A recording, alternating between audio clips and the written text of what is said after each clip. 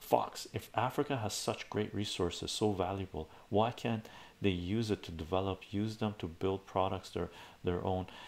You should realize that your argument dude, no, you got to take it into consideration. Here, I'll give you one example. This is why. Here's one example. Extrapolate this out to countless decades. Was it in Tanzania, Kenya? I believe it was in Kenya, or was it Sudan? It was in Sudan. It was in Sudan. Look, Sudan's proxy war in the 1990s, 1998. Clinton, okay, the United States, and we corrected this. I think it was an Indian Sea or Arabian Sea or something like this. In 1998, I believe, under the orders of Bill Clinton, the United States sent a missile to Afghanistan and killed a shitload of innocent people. Okay, along with who knows some fighters, and they also sent a missile to Sudan.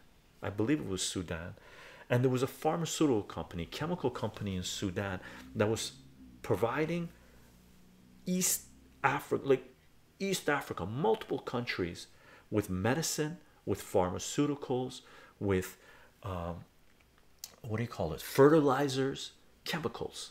It was the only major chemical factory in this part of Africa, and they blew the fuck out of it. Okay, they blew it up. Africans built it, the Americans blew it up. What was the result? Well, decades later, years later, animals died, people died because they couldn't get their medicine, crops failed because they couldn't get their fertilizers. Your whole idea that Africa has lots of resources and stuff like this, how come they can't grow their own food? Because these motherfuckers here, the World Economic Forum, the royalty, and the globalists don't allow Africa to rise. That's the whole fucking point of Africa to the Europeans and the globalists, right? What part of Libya, what was the country with the highest standard of living in all of Africa? Libya had a higher standard of living than most countries in the world, and the United States, France, Italy, and the UK fucking destroyed it, for fuck's sakes. What are you talking about? Fucking the low IQ level of people is through the fucking roof. This shit pisses me off a little bit. Fuck's sakes. You know how many million people have been sacrificed in Africa to feed fucking these colonial motherfuckers? Are you defending this bullshit? Fuck off. Clowns. Clowns. Fucking, I swear, man. Real xenomorph. US's eagle of freedom makes wonders. Indeed. Panic, how you doing? Oh my god, Africa must be subjugated by the World Economic Forum. Indeed, indeed.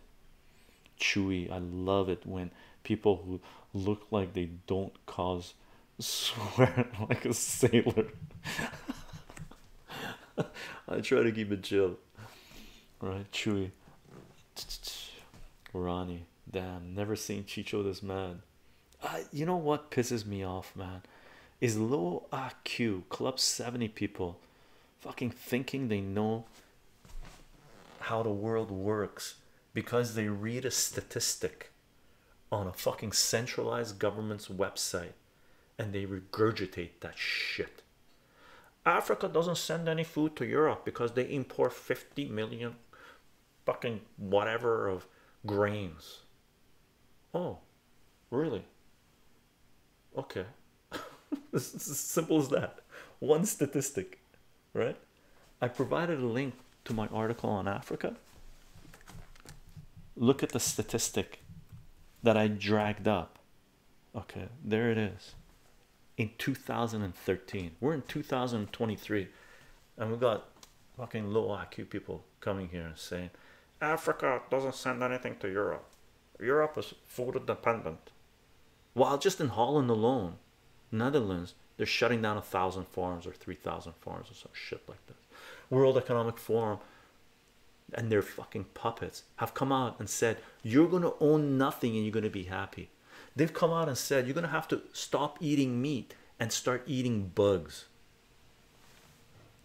Well, here's my message to those clowns. World Economic Forum, fuck you. I'm gonna eat meat to my heart's content, and you can eat your fucking bugs and feed it to your little clowns that believe your bullshit. Meat is good for you, gang. Makes you stronger. Power up, because you're gonna need it. Power up.